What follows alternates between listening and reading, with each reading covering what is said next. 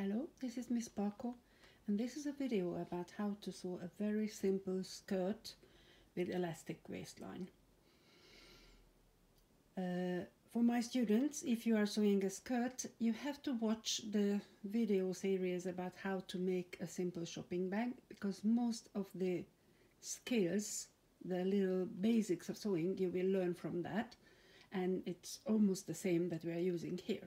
So first you are going to cut out 2 pieces of fabric, and according to your measurements you will have your pattern pieces, and you will cut them out just as the bag, put the paper on the fabric, pin and cut next to the paper. After that we are going to iron the 2 edges of the fabric, and I put some marks here so I don't forget. One shows that the top is that way and you will iron 1 centimeter and then 4 centimeters. The other shows the bottom is that way, and there you will iron 1 centimeter and then 1 centimeter again. For me, this wasn't really important to say which is the top and which is the bottom, because you can see the fairies it shows, but if you use a different fabric where you can't see what is the top and what is the bottom, it's really useful to mark so you do the edges right. Now I have already sewn the edges, but I left the piece open for you to show you. So I ironed in 1 centimeter here, and then I folded down a bigger piece for the elastic, and that's 4 centimeters. I used 4 centimeters for what I have at home. This elastic is quite wide. Maybe in school we have smaller ones, then you don't need to fold so much, but it doesn't really matter. So you cut out your fabric and then you iron down the tops, and after that you are going to sew the side. And for sewing the sides you don't fold down the edges, so I started sewing here and went all the way. You sew with 1 centimeter seam allowance first. First you sew the straight line here.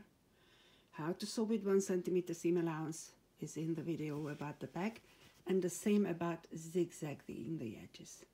So first the straight lines, then the zigzags, and after that you do the hem.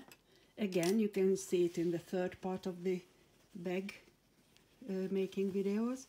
So I made the bottom hem where it's 1 centimeter and 1 centimeter again, and you see it gets quite nice and straight. This is the wrong side, and from the right side it looks like that. And then you do the same on the top, fold down 1 centimeter and then 4. So it's going to look like this, 1 centimeter and then 4 centimeters. And then you sew it down again all the way around on the edge of the fabric fold. I left quite a big piece unsewn here just so that I can show you how it looks folded and ironed. But what you will do, you will just leave a small hole like that. Don't forget that. What I normally do, I put in a pin across like that to show me that that's where I need to stop, so I have a hole there. Maybe I can have it just a bit bigger. So now I'm going to finish sewing this little part so you see how it is sewn, and then the only thing that is left is to put in the elastics, and I will show you that part. Okay, so remember all the cutting, sewing straight, sewing zigzag and sewing hem you will find in the video about how to sew a bag. So here is my sewing machine. Let me adjust the camera a little bit. So I took off the box so we can sew round. And there I am. That's where I will start. I put the thread to the back first.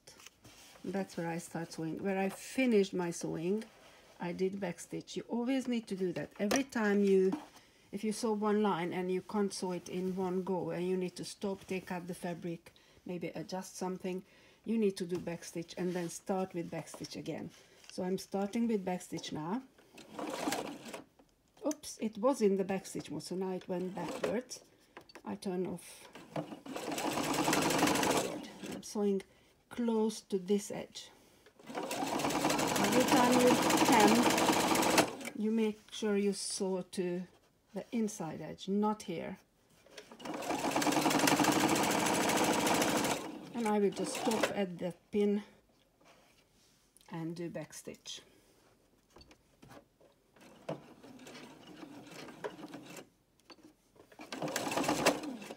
Okay, and I will take it out, cut the thread. Oh, where are my scissors? I can't find them. So, I'm sorry, my lighting is not very good. I need to get a better arrangement here. So now I put away the sewing machine for a minute. Now we are going to add in the elastic through that little hole here, and for that we need a safety pin. The bigger the better. And I will take these off now, these papers, because we don't need them anymore. So we need a big safety pin, and we need elastics. I cut these elastics, I don't remember how many centimeters it was. 27 by 2, so that is 54 centimeters around. It will be a bit shorter because we will have to sew together the end of the elastics. Okay, but first this is what we do. I put the safety pin through the elastics and close it. Then I find the hole and go through it with the safety pin and start pushing it through this channel that we made here. It's not so easy to explain. Most people can learn it quite quickly, but I had a few students who found it difficult. So I can feel the safety pin here, you might even see it. I pull from the left, I push the fabric on the safety pin and hold and push and push. So I pushed up a few centimeters, then I hold the end of the safety pin and pull the fabric. You see, so now this much of the elastic is already in the fabric. And I just continue doing this, pushing it on the safety pin, and when I can't push more, then I pull the fabric off. What you need to be careful of, that this end doesn't go in, because then you need to start over. So what I usually do, after I've started, I just put this here and put in a pin to keep this end I'm sorry, to keep this end from sliding inside. And then I am just continuing. So I show you once more. I feel the safety pin here, push the fabric on it, like wrinkle it up as much as it goes. When I feel like I can't push more, I hold the end of the safety pin here, let it go from here, and just pull the fabric. Only the fabric, not the safety pin. So pull it off. So, and that means that we are pulling in the elastics through the channel. And just continue doing it. My skirt is going to be quite wide, and there will be lots of wrinkles, so it might take a bit of time. But if you make it narrower, you can choose how wide you want your skirt. It goes faster. Okay.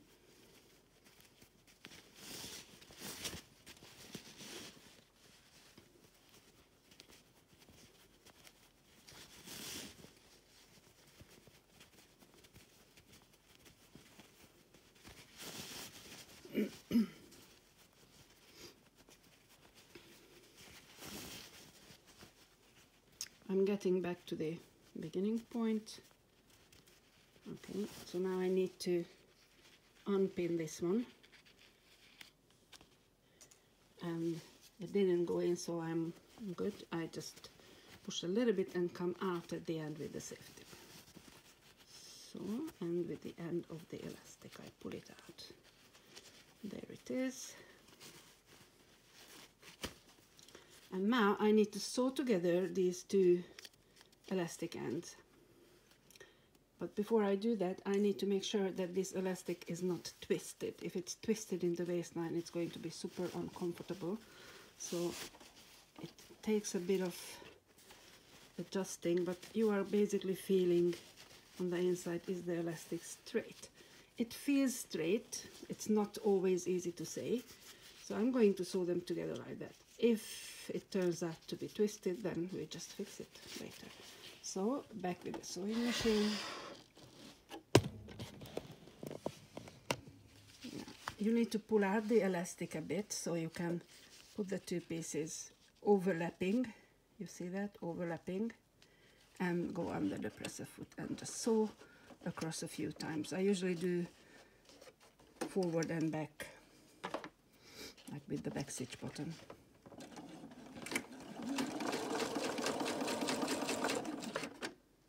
Now I go back.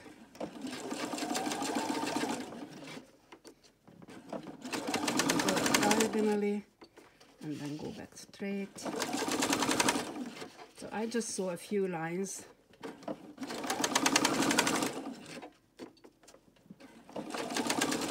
to make sure it doesn't come apart, and then once more forward and back stitch to fasten. So this doesn't need to be beautiful or anything, but it needs to be strong so it doesn't come apart. So, and cut the beginning thread. And now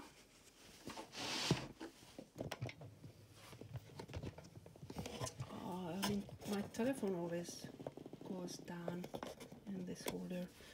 Okay, so I'm just trying to even out these wrinkles here now. Now the elastic can go in all the way because we have sewn it together. Oops, and I can see it is twisted here. Now I can see. I couldn't feel it at the beginning, but now I can see. Alright, so I need to fix it. I can fix it off camera. I'm just going to show you what is the last step you need to do. Here is the opening that we left, and you go back under the sewing machine and sew from here, back stitch all the way there and back stitch, and then your skirt is ready. Okay, see you.